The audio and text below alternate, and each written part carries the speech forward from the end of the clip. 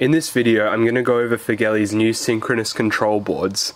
These are great for moving multiple linear actuators in unison together. This smaller board is good for moving two linear actuators in synchronous together, so for applications such as a hatch door or a tonneau cover over the back of a truck. This larger board is good for controlling between 2 and 4 linear actuators, so you may want to use 4 if you're doing a desk lift or other various home automation projects. In this video, I'll focus on this board, but the same principles apply for the smaller board as well. It's important to note when you're buying your linear actuators that these boards are only compatible with our optical series 200 pound and 400 pound and our bullet series 36 caliber and 50 caliber. Any other actuators don't have the correct sensors inside them to be compatible with this synchronous control board.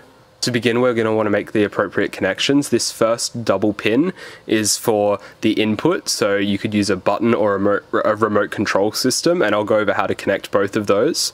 This second pin is for inserting power, the 12 volts DC, and then these remaining 4 blocks are for your actuators. You'll notice that on here we've got 5 wires.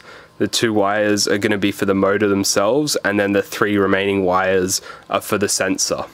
With the bullet linear actuators, there's 6 wires, as it uses a quadrature encoder, which means that there's 4 wires for the sensor instead of only 3.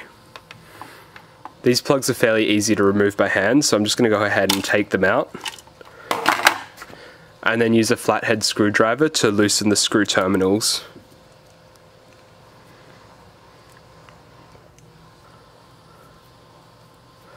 While I make these connections, I'm going to overlay a circuit diagram of how to connect these up.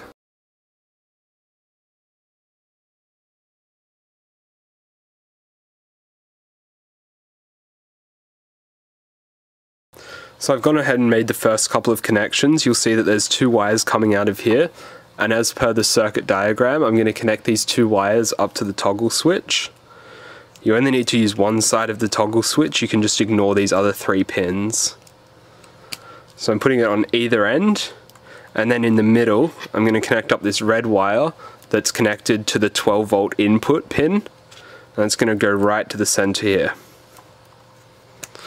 So now when I toggle the switch in either direction, it's going to send a 12 volt signal down these lines into here, and then the circuit board will control the direction of your linear actuators moving in or out.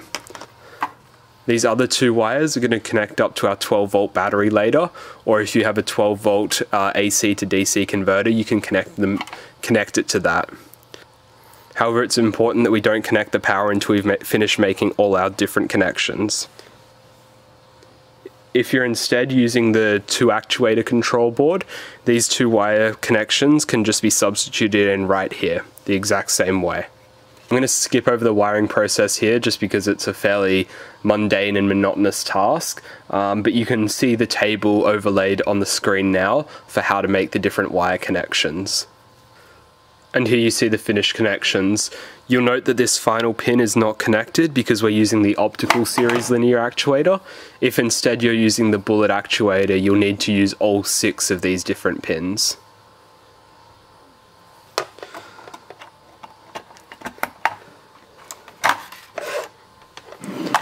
Today I'm using 3 of these linear actuators, so I'll go ahead and finish wiring up these last 2 blocks.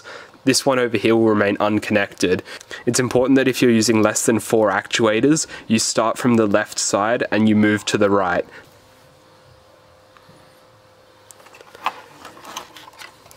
As you can see, I've finished making all the different wire connections. I'm going to go ahead and just slide off this piece up here. Inside you'll see that there's 2 momentary switches. They're the silver squares with the red dots on top, and then off to the right side there's 2 dip switches, which is that red block with the 2 white up and down switches. The two red and white switches there, the dip switches, are for telling the control board how many linear actuators are connected.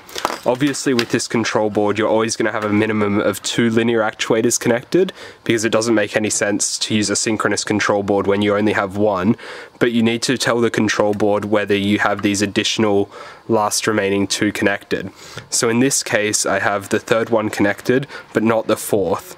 So on this first dip switch, I'm going to leave that in the down position, and then on this last one that's not connected, I'm going to move that dip switch that's currently in the down position to the upwards position. Now it's a little hard to see, but you'll hopefully notice that the leftmost dip switch is down and the rightmost dip switch is up. If you have both of these, like all 4 actuators connected, you'll want both of these dip switches down, and then if you only have 2 linear actuators connected, you want both of those dip switches in the up position. If you're using this smaller 2 actuator control board, you can disregard everything that I just said, as we don't need to set the number of actuators that are connected, because there's always going to be 2 connected. Now that we finally have everything connected and the dip switches have been set, I'm going to connect these 2 terminal leads to the 12-volt power supply. It's very important that you do not reverse the polarity, because that can permanently damage the board. We're now going to want to calibrate the actuators to the control board. Essentially what this does is it fully retracts the actuators to the home position, the 0 fully retracted mode, and then it's going to fully extend it and fully retract it. During this one actuation cycle, it's going to count the number of pulses in the actuator, and in this way the control board will be calibrated. To do this, I'm going to push the home button, which is the rightmost momentary switch here. Or if you're using the 2 actuator board, it's also just the right switch here. So I'm just going to go ahead and press that once. And you'll notice that all the actuators are retracting back.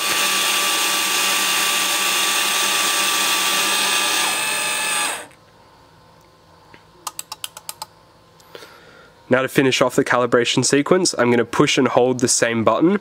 The actuator is going to fully extend, pause, and then fully retract.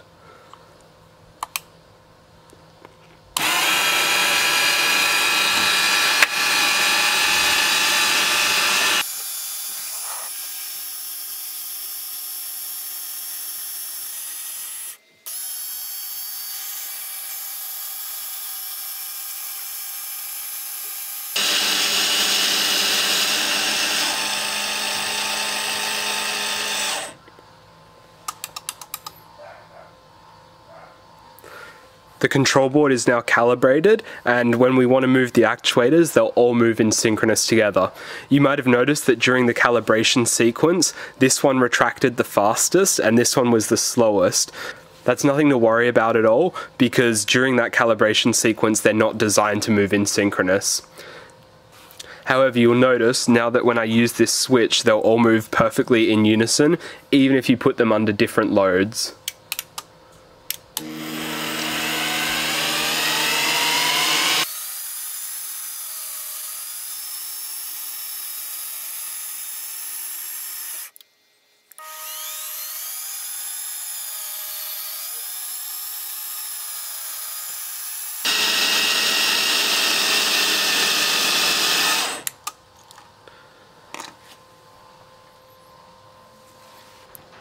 One other feature of this synchronous control box that I'll quickly touch on is the ability to program a memory height.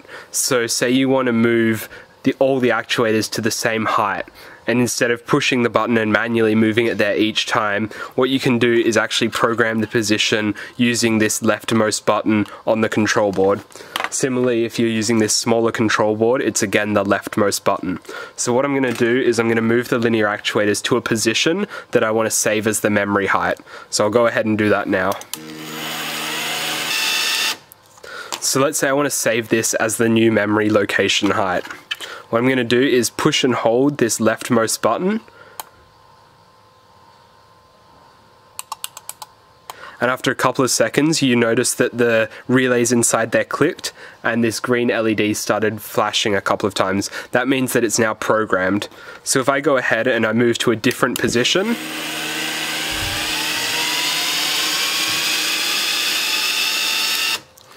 and now instead of manually moving it back to that same location there, what I can do is push this button once and then release.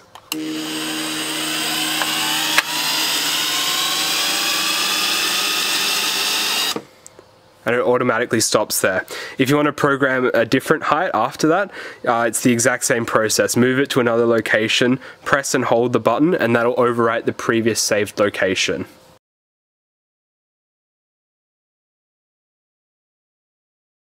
So what I've done here is connected up the remote control board. The green and blue wires are going to be the signal user input lines, and they're just going to connect up just like the button did. And then the black and red wires from the remote control board are going to get connected up to the input 12-volt power supply.